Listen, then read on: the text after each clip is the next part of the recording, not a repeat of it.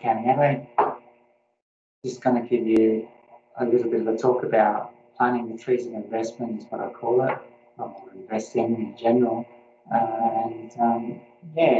Ask you the question, are you interested in accumulating wealth? And if you are, well, whatever your circumstances at the moment or your age, here are some quick tips on accumulating some wealth.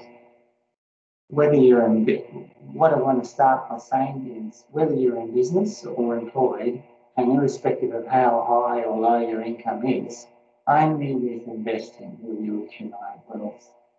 In other words, unless you invest some of your earnings, you're going to be spending all your money and you're not accumulating any wealth. And also, if you want to achieve more in this area, you need to work on your attitude. So believe you can do it, have some techniques, get some education and have some advisors and spend time on this. It's not going to happen on itself. You'll find that in general in your life, the areas which are more successful are ones which you honed skills, gotten good techniques, spent some time on. So yeah, we recommend you bump up your advisors, get some more education, find things to read and learn, videos to watch, and start setting some goals and setting up some of your investments. Incidentally, I want to say I strongly feel that the return on your time of investment activity is huge compared to your bread and butter income earnings. The time that you spend at work or in your business. Not saying to stop your business or your job. They pay your bills and they give you a stable income to live on. But investment activity is truly where you make your wealth. And most accumulated wealth comes from a relatively small amount of time investing. As you saw, it's called passive.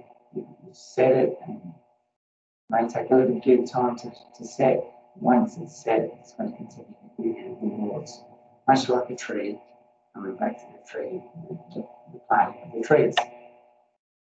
Now, the good news is it's never too early or too late to start planting the trees of investing. Planting the trees of investments, you can choose investments that suit you. So whether that be something really conservative or more aggressive, you can look at things like term deposits, particularly if you're retired, which is very low risk, probably very low return as well at the moment, but shares, it's a fun, fairly liquid way to invest. Property, there's some sorts of property, commercial, residential, in your own home. Also invest in your superannuation. You've got a normal superannuation account, or there's lots of options in self-managed super fund accounts as well, which is a great way to plan, a great place to plan your trees of investment. But ultimately, what I'm trying to say is the choice is up to you on the weapons of investment. Just like some of them. Of course, there's others too. So, there are many other investments out there. I'm just not going to talk about all of them today.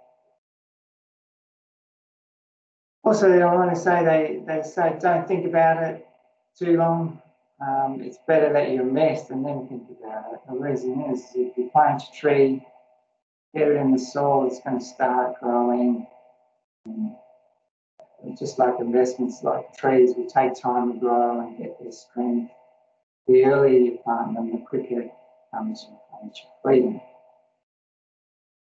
They start growing to big trees and give you income sources, which is great.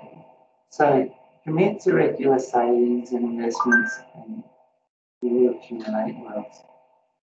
You know, if you're looking for an accountant who's going to help you accumulate wealth, not just do your tax returns, but encourage you and give you assistance in looking at your investment opportunities, feel free to speak to us about minimising your tax and also creating your own wealth.